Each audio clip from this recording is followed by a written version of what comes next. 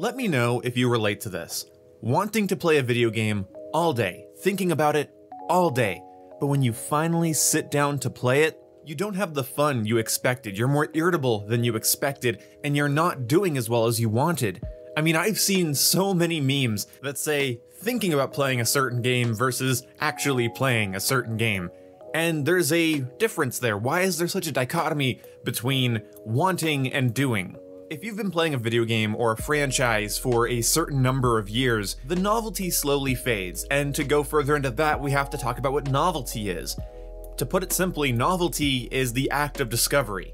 And when you're discovering a game and you're learning a game, whether it's the new Call of Duty or a shooter or franchise or a type of game you've never played before, there's novelty because you don't know what you're doing yet. You don't know what your potential is yet. I remember when I first played Battlefield 3, I was very, very bad at it, and it wasn't until my 10th, 20th match that I was able to flank some opponents and get like a nice 10 kill streak on them that I realized, oh, this is what I'm capable of in this game. And that's sort of that novelty meeting reality. You know, I'm not learning the game anymore. My training wheels are sort of coming off, and there's some potential here that I can tap into. So when you go from new to not new anymore, the novelty fades, essentially is what that means. You're not learning anymore. You know the maps, you know the modes, you know your favorite weapons, you know how enemies tend to play most of the time. I imagine for most of you, it's sort of hard for a 6v6 match of team deathmatch in Call of Duty to surprise you. So how do you get that surprise back? How do you switch from going through the motions and the game feeling like this habitual, obligatory thing to something that's a little bit more active?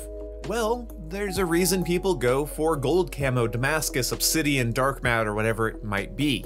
Because when the game says get mounted kills, when the game says get kills while crouching, when the game says aim for the head, when the game says get double kills, you start setting yourself up for those engagements. You start moving in ways that will allow you to complete the challenge, and that basically turns off your instincts. And instead of going off of instincts, you're actively correcting yourself at all times, like when you're learning a new game. This might lead you to lose gunfights and engagements because you're playing in a way that maybe isn't optimal, but it's moving that progress bar on the challenge faster if you succeed. So you crouch in areas you don't need to, you heavily pursue a second target when you need double kills, you mount when you shouldn't have, you go for the headshot when you should have just gone for the safe route, you know, the body shot, and that sort of ends up screwing you up, and that can be very frustrating. At least it is for me. But I realized that it really did mean something to go for a challenge in Call of Duty when bored, going for gold camo when bored. I figured out why I like to do that when I'm bored. It is because it takes the repetitive, monotonous, habitual actions in Call of Duty and it kind of turns them off. And suddenly, you're trying to adjust your engagements, you're trying to change the way you play, and you're attempting to do certain things to your opponents. So, think that way all the time. One of the camo challenges in Black Ops Cold War is to kill enemies that have been stunned by you. I think you can also tag them by your UAV or your field mic, but for the most part, it's just, you know, make sure that they're affected by your nonsense. Think that way. Think about where an enemy is going to be showing up and throw the flashbang or the concussion grenade accordingly. But I don't just mean throw the concussion where you assume an enemy is going to be based on player patterns. Really actively think, okay, when I see an enemy, I'm going to concussion them. They're going to attack the A flag and I'm going to defend it from this position. You're going to actively think those words in your head. If you want to reclaim that novelty, you want to become a better player, you want to feel like you're having a bit more fun, actively think of each engagement. Now, this doesn't mean you have to have an inner dialogue with yourself all the time, but let's say an enemy shows up on your screen. You round a corner and bam, there he is. Ask yourself, what is this guy going to do? Is this guy gonna jump? Is this guy gonna crouch? Is he gonna prone? Is he gonna hold still? One of my problems in Call of Duty over the years has been I start to shoot where I assume an enemy is about to go. It's a horrible habit.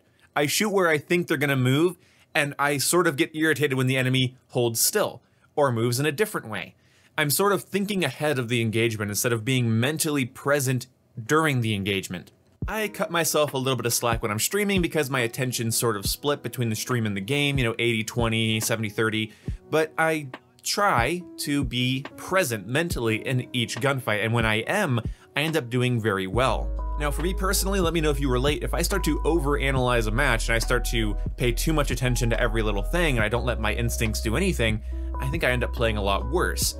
There's a certain blend of, here's where I need to use my active brain, and I need to come up with a strategy right now. I need to remake my class, I need to move to a different part of the map, I need to flank this person, I need to switch my equipment, you know, just for this one engagement.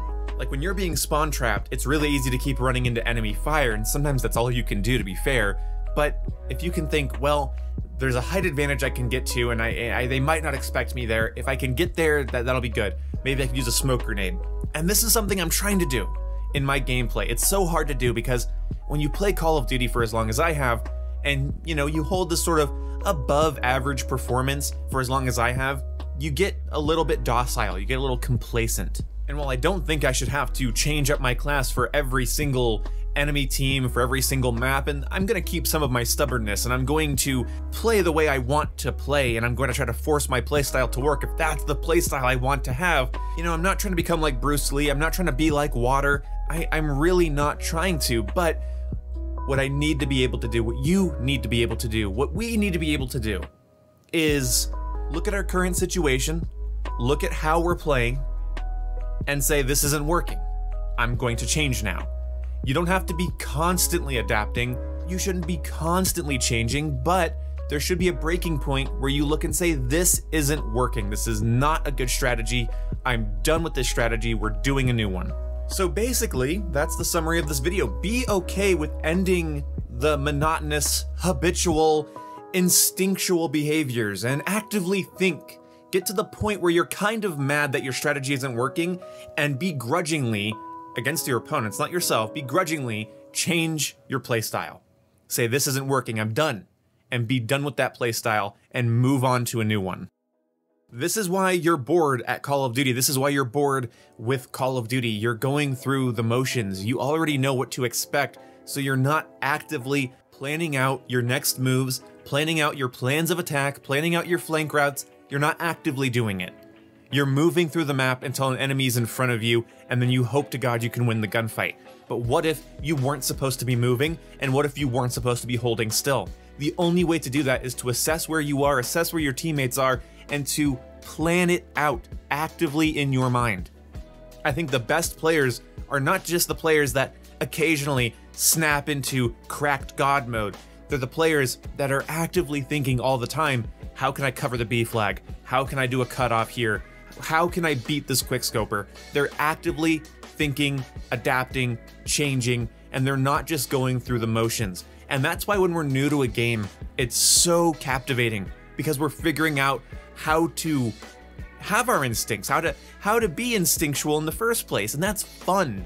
But once you've already gotten them, it can be very easy to become content with mediocrity, and I think it's best to actively assume that you don't know what you're doing and that you could be doing something better. And here's something that I definitely won't live by because I'm too damn stubborn, but the scoreboard doesn't lie. And if you keep fucking up, the scoreboard will let you know that you keep fucking up. You can be a little stubborn, but don't be proud. So thank you guys so much for watching this video. I hope you got something out of it. I did while recording it, so hopefully you did while watching it. And I will see you when I see you.